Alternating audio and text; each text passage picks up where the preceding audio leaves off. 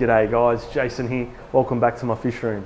So in this week's video, I'm going to be showing you guys something that's finally arrived that I've been waiting a number of weeks for. So let's just get straight into it. Alright guys, so something arrived today. My 3 5-foot long aquariums. They're here, finally, on the stands. I love how they look. I was so glad I went with the black silicon. They look so much better, I think. Something about them just makes them pop a little bit, and I'm really pleased I did, because all the tanks on this side have black silicon. These tanks that I got a couple months back, as you can see, they have black silicon, and I wanted all the tanks on this side of the fish room to match as much as possible. So that's why I've gone with the black silicon instead of the clear silicon they usually find on aquariums. Now, like I said, these tanks are 5 foot long. They're also 45 centimeters wide by 40 centimeters high. So that also matches the dimensions of these tanks. These tanks are 45 centimeters wide and 40 centimeters high. So they match dimensions with width and height.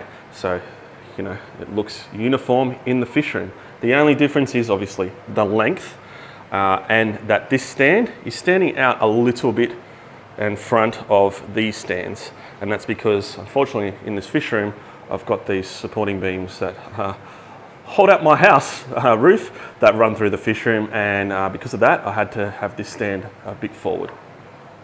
But that's okay.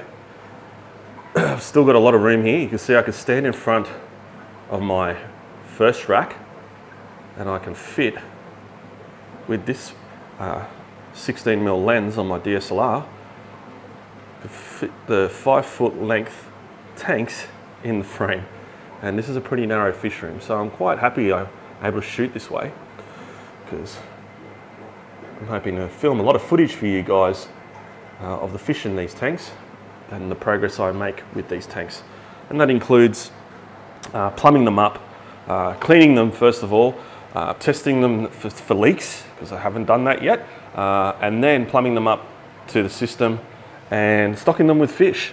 So a lot to do with these tanks, but I want to get as much done as possible, as quickly as possible, because I really need to move some of my fish from this rack into these tanks, because I've got a lot of fry coming through, and that's a good problem to have.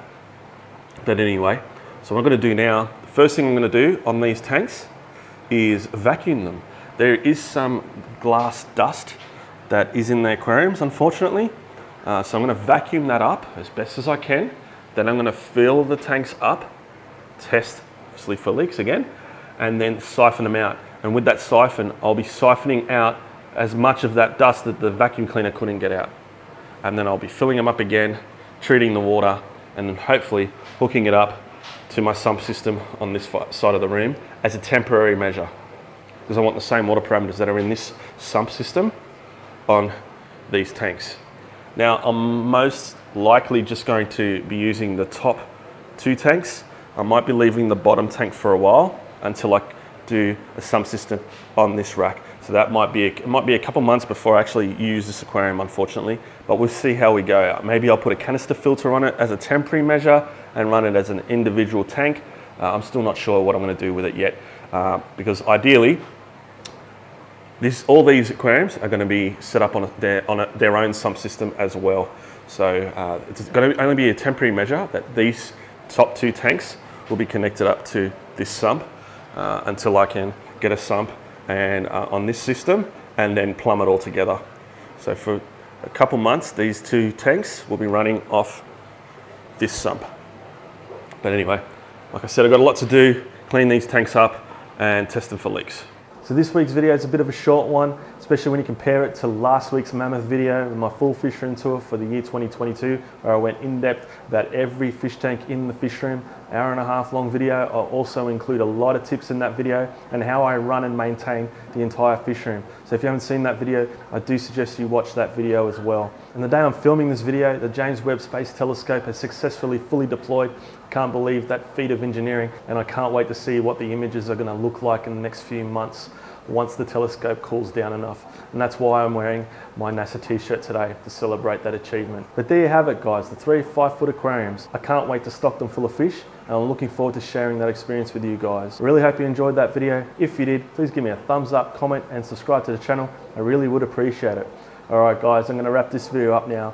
Thanks heaps for watching, and I'll catch you in the next one. Bye.